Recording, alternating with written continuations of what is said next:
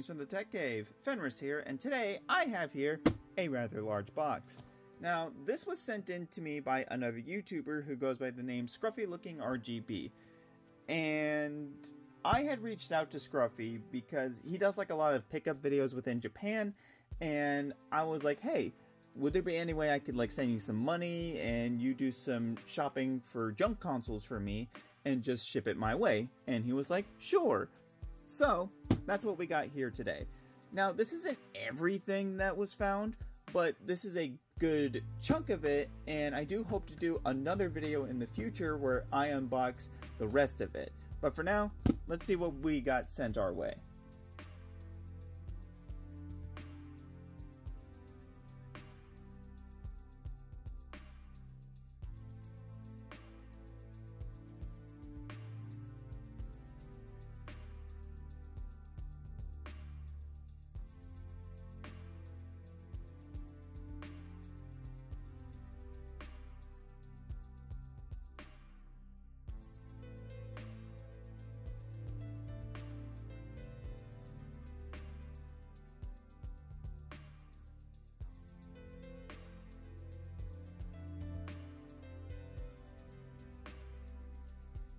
Alright, so as you can see right in front of us, we have here a stack of Super Famicoms. But not just any Super Famicoms.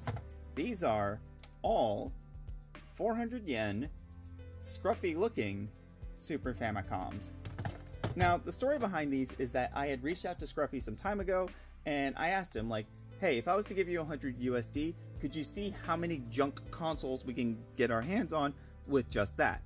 So he agreed, and we set the ball in motion. Now, originally I was going to do only Super Famicoms, but I would later on change my mind and be like, hey, how about we also throw in some other systems too?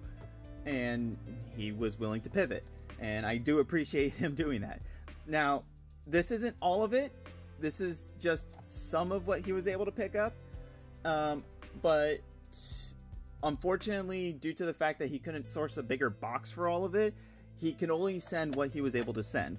I will be getting some more systems in soon, so I will do another video when they come in. But for now, let's work on these. Alright, so I have my RetroTink 5X set up over here, and we're going to be testing all four of these Super Famicoms one by one.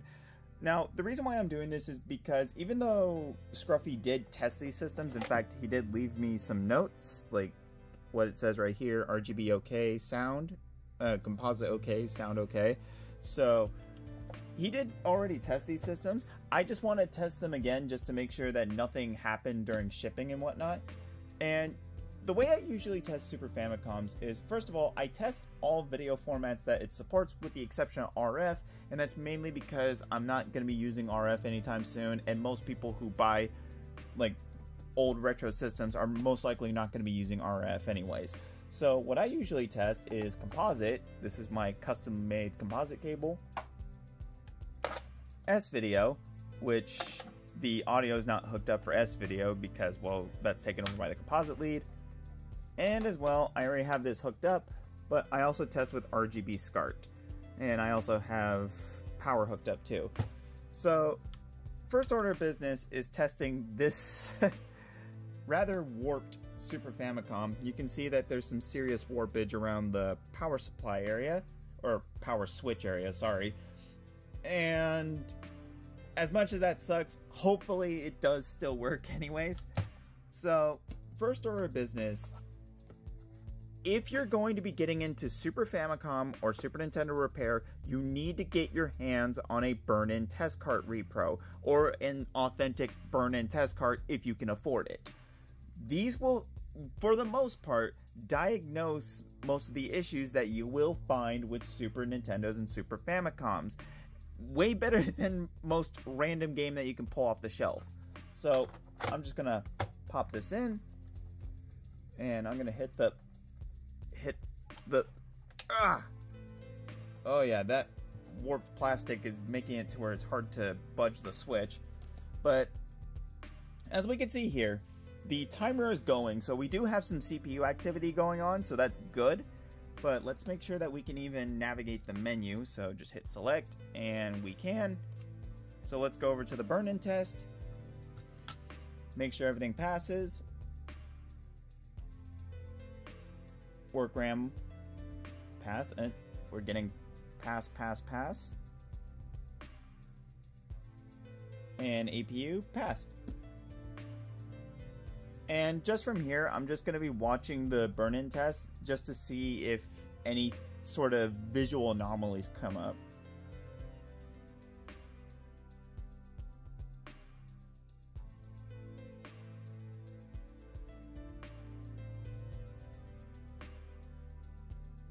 Ooh, we got our first anomaly. And actually, let me see if I can get the menu out of the way. Yep, we got some graphical glitching going on within the, I think this is the foreground image. But everything else seems fine so far. Nope. We got a lot of graphical errors going on here. Not like super severe, but enough to be noticeable. Like, that's not supposed to be happening. And the graphical glitches I was mainly talking about, right now it's like testing the Mode 7 stuff.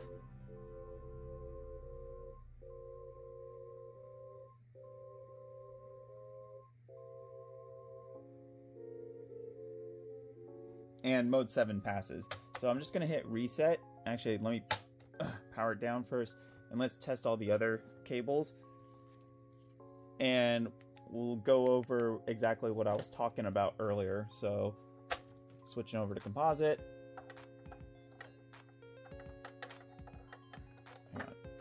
There we go. It's a little difficult to plug in when you can't necessarily see the port. Composite looks fine. It doesn't look too dark. Next, S-Video.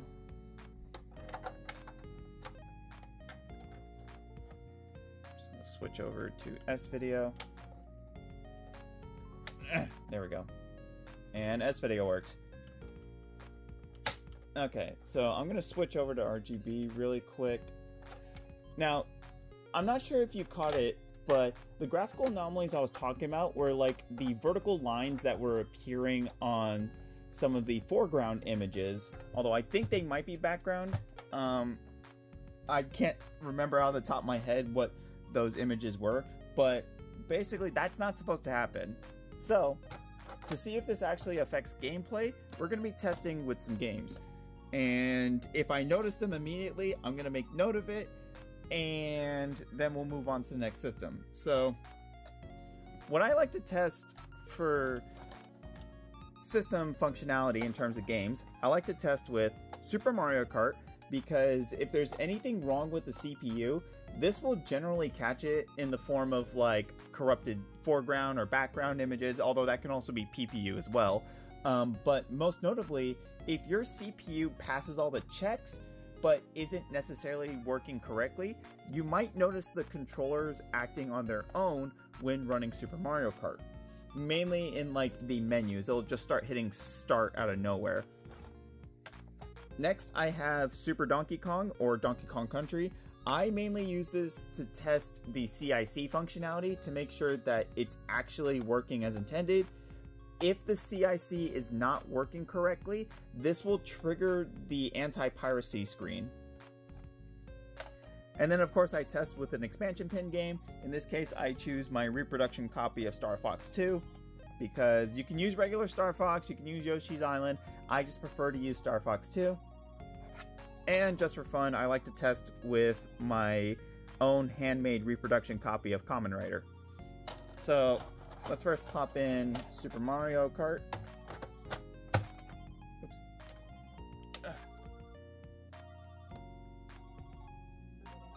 And right off the bat, it does affect the gameplay. So we're going to make note of that. Let me get a pen. Alright. So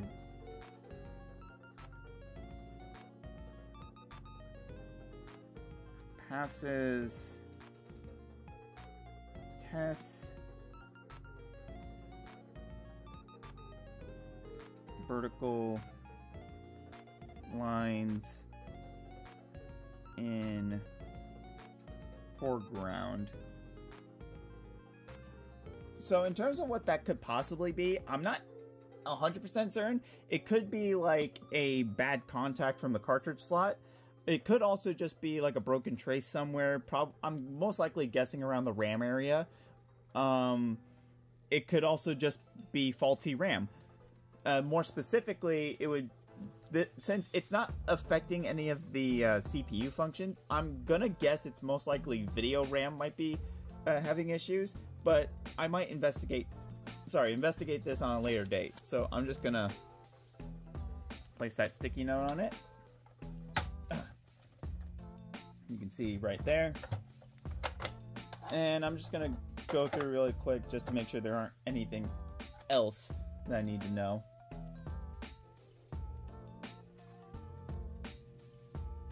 Yep, you can see more of the vertical lines.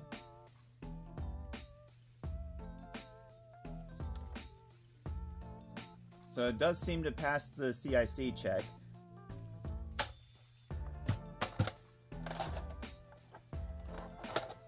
Will it play expansion pin games though?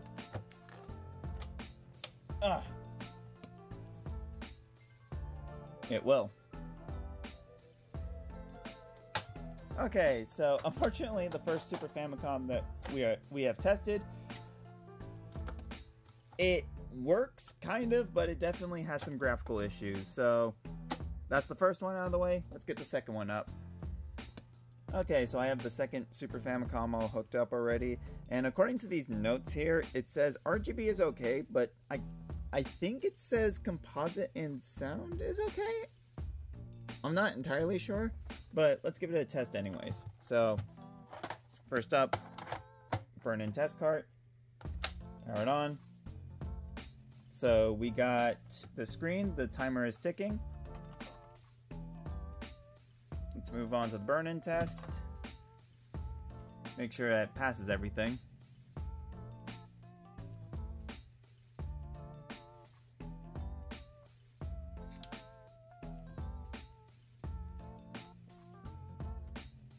It does.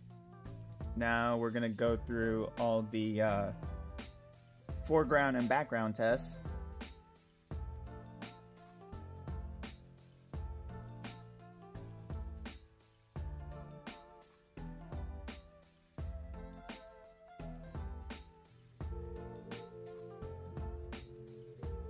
Also, as you can see, we're not getting any of the vertical lines like what we saw with the last Super Famicom, or rather the first Super Famicom we tested with. And, you know, that just kind of shows that it's not my burn-in test cart, it's just something wrong with that particular unit.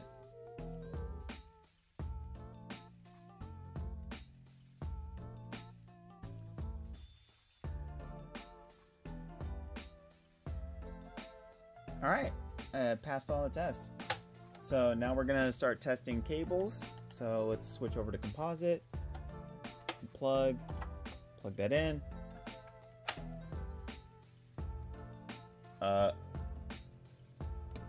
No, we're getting power, but it doesn't look like we're getting composite. Okay, well, let's switch over to S video. I have an idea of what that could be, but just to be sure, let's also test S video real quick just to see what's going ooh. Yeah, we're getting some serious distortion on S video. Like you can see, some of the text is very unstable. It's kind of wobbly. Yeah, I think we got some leaky capacitors going on here. So, actually, I wonder if we can get a composite image if we were to test with a game. So let's test with Super Mario Kart. No, we get audio though. What about... Actually, what does it look like for S video?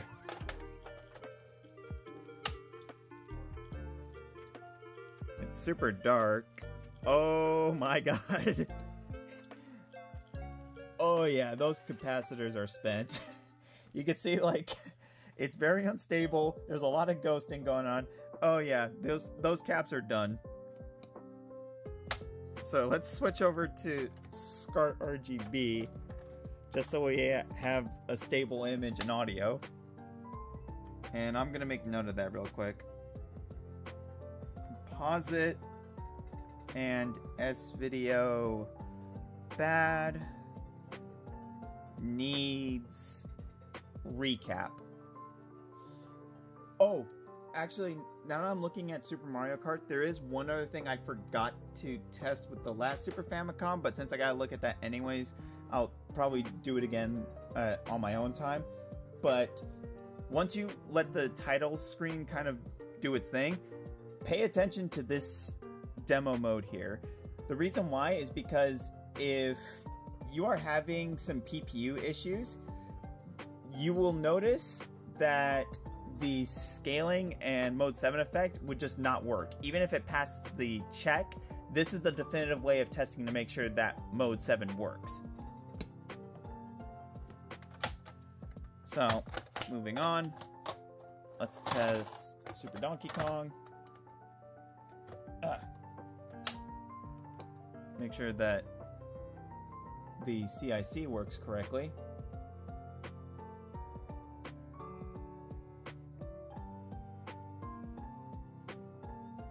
And it does.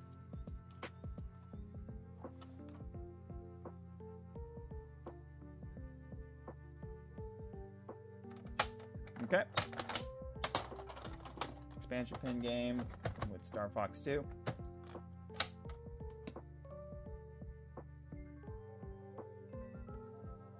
Works. And just because we didn't do it last time, let's pop in some Kamen Rider. Bandai presents.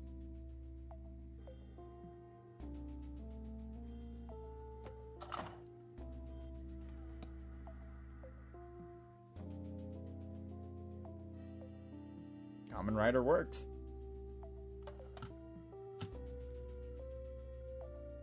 This part isn't necessary, I just really like playing this game. Okay, so now I got the problems noted down. Just gonna stick that on.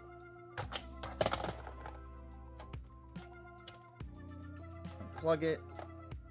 Got our note on, so let's move on to the next one. Okay, got the third unit here. This one's got a bit of a rattle in it, and it's clear as to why that is. So this one's definitely gonna need a reshell. According to the notes here, it says RGB okay sound? Composite okay, sound okay. So I don't know why there's a question mark for sound for RGB, because technically there's only two outputs for sound, then that's the left and right channel. So I don't know why there would be a question for RGB mode, but whatever. So let's get this all hooked up. So RGB SCART, power input,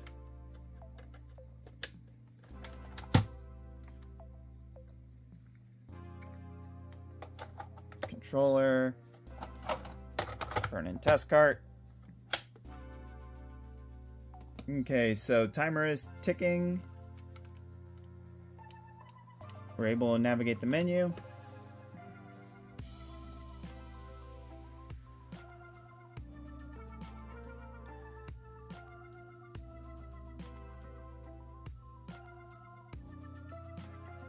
Passes on the initial test.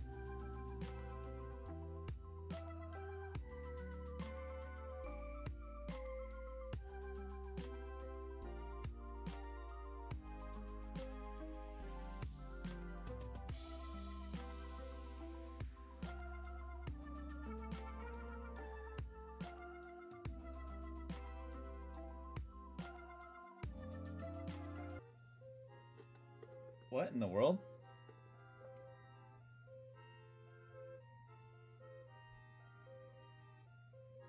I'm not sure if my camera caught that, but the audio started getting scratchy out of nowhere. Oh, I'm hearing it.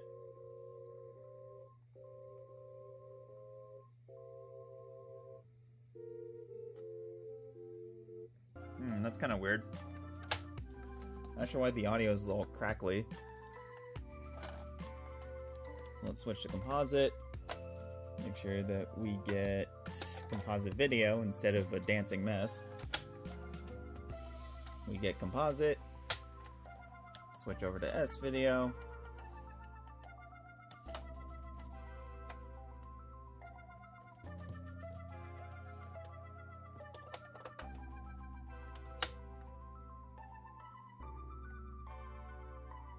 What the?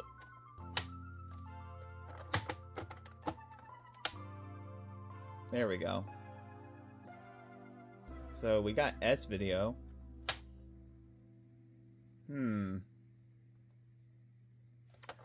Let me try running a game all on S video. So let's pop in Super Mario Kart. And remember, we don't have sound because it sound's not hooked up for S video. Yeah, it looks like S video is fine, so I don't know, maybe it kind of broke connection for a little bit. Although now I wonder if that's why we were getting crackly audio.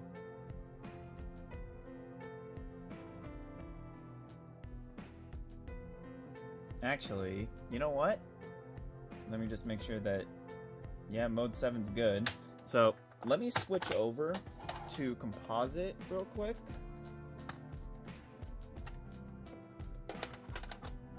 And let, I don't know why I just took out Super Mario Kart. Pop Super Mario Kart back on. Oh yeah. We're getting audio distortions even on composite.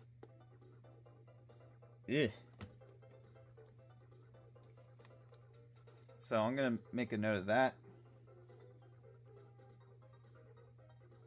Audio distortions. I wonder if that's a possible cap issue.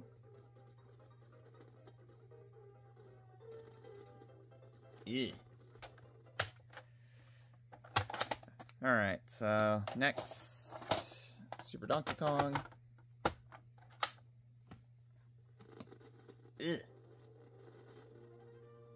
That is crunchy.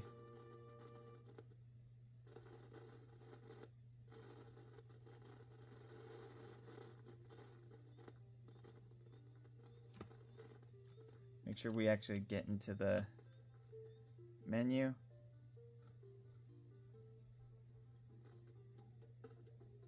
We do.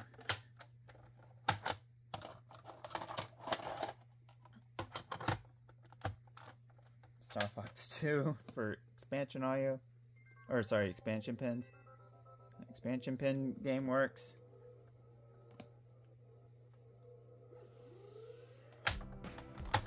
And this time I won't bother testing with Kamen Rider because yeah, that audio is crunchy. So audio distortions. So moving on to the final unit. Okay, now we're on to the final unit, and according to this note here, it says AV and RGB is okay, but I'll be the judge of that. So let's start with SCART RGB.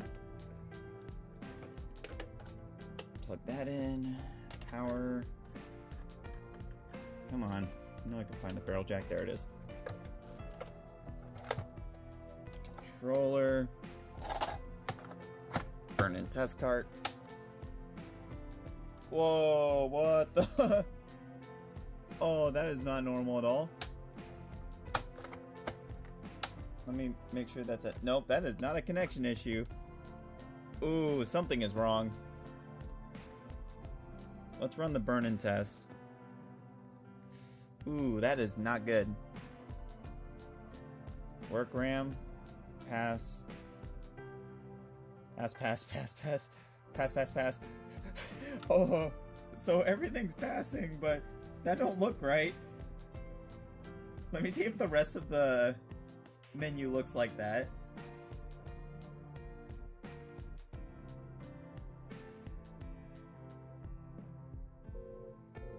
Oh my god.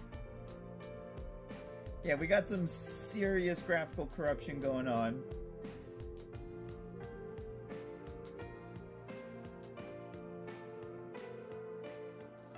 Oh, Mario. Wait, let's back out. Oh no.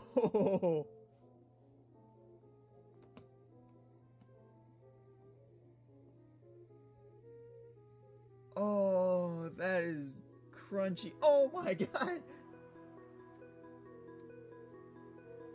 Oh, there is something seriously wrong. This looks like something straight out of hell. At least the rotation works.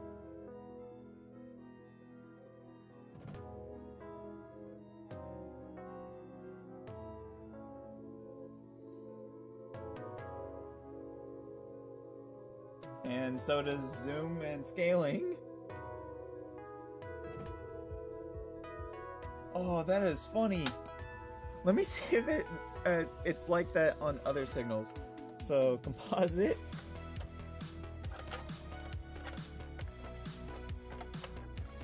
Come on. It's like that on composite. Is it like that on S video?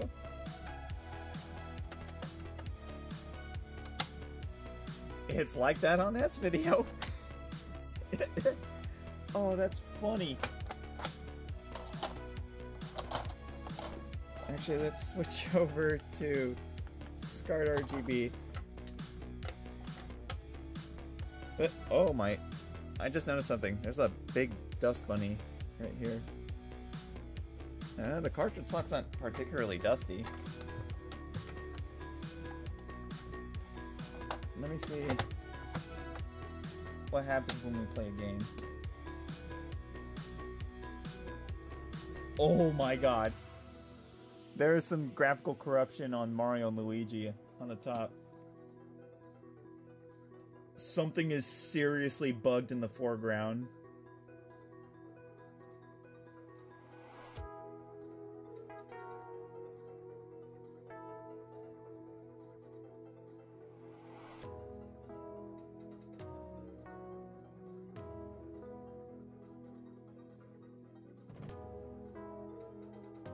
The game itself seems to be fine for the most part. I mean, we got mode 7.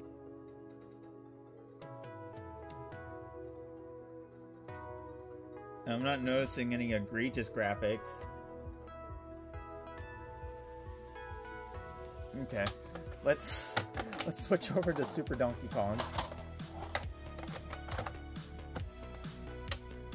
If it's foreground issues, this game is gonna bug like hell. Oh, there we go.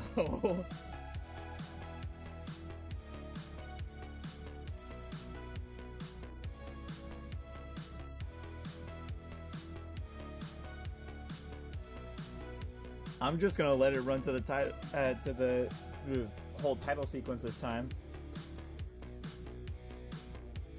Oh, it's not as funny. Although I am, actually now I'm starting to see the graphical corruption around the corners there. Oh my god. Oh yeah, something is like super bugged. Oh my god, look at all that. So it's not a foreground layer, it's a background layer.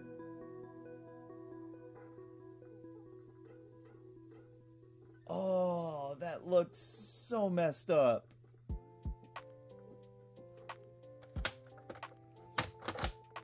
I don't know if that's a RAM related issue or it might be a PPU related issue. But the thing is though, it passed the checks. I'll have to investigate that further.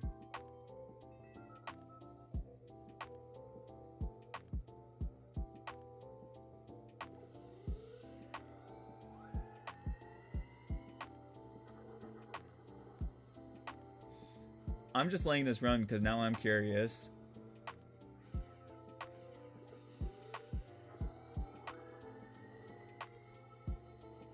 Doesn't seem to affect Super Effects games.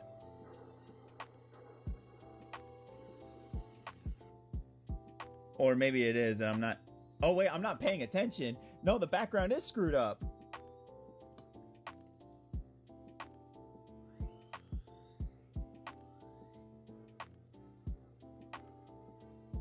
Oh my god.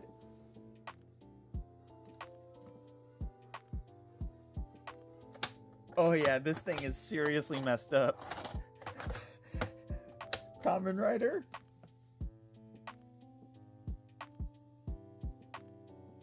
Oh, it just won't even boot. Let me try reseating it. Oh, there we go.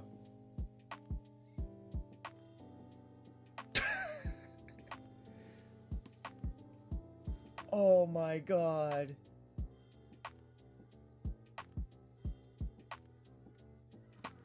What does the title screen look like? Oh, it's actually not that bad, but yeah, that ain't right.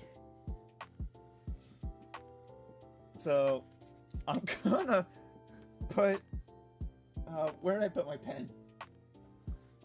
Oh, there it is.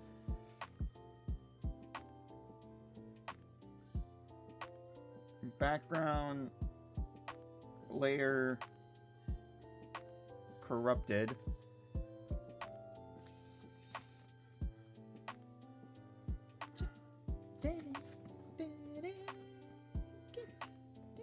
Okay, enough of that. So yeah, background layer corrupted. So yeah, that's really it in terms of testing the systems, and yeah, that was a pleasant little surprise at the end. But sure enough, Scruffy, if you're watching this, you definitely sent me some scruffy looking Super Famicoms, and they are extra scruffy. Oops. So 3 of these are gonna need a bit more investigation. I want to say the audio distortion ones and the composite and S video bad one. These 2 I feel like is just bad capacitors. At worst, there might be some rotted traces, but who knows. These 2, on the other hand, these 2 are going to need some serious work. Sorry about that. The Super Famicom here on the right decided to go flying off my desk, and yeah. But fortunately, this is the Super Famicom that I plan on replacing the shell on, so not that big of a deal. But yeah. That's my methodology in terms of like testing these Super Famicoms. And again, I really cannot stress this enough. You really need to get a burn-in test cart reproduction or authentic cart, doesn't matter.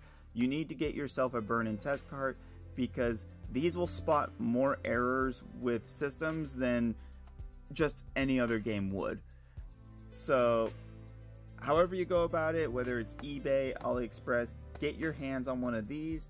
These will be a huge lifesaver in terms of testing these systems out.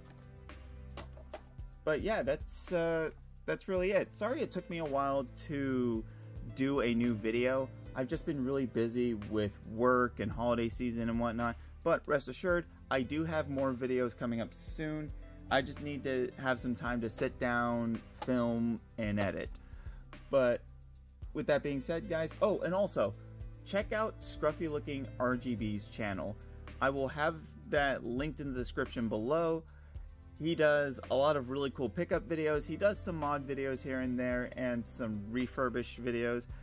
But what really caught my attention the most with his channel was his pickups videos, where I got to see just how much a lot of this stuff over in Japan costs compared to how much it would cost for me to get these straight off like eBay or whatnot.